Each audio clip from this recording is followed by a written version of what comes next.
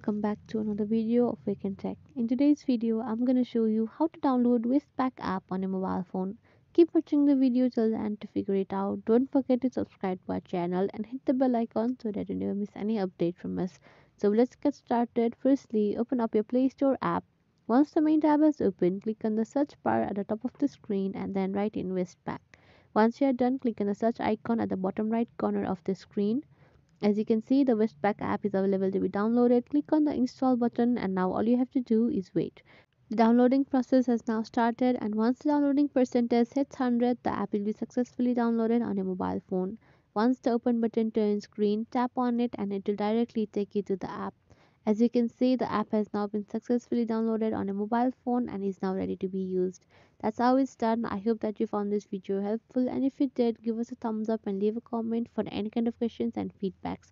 We will soon be back with more videos. Stay connected and goodbye till then.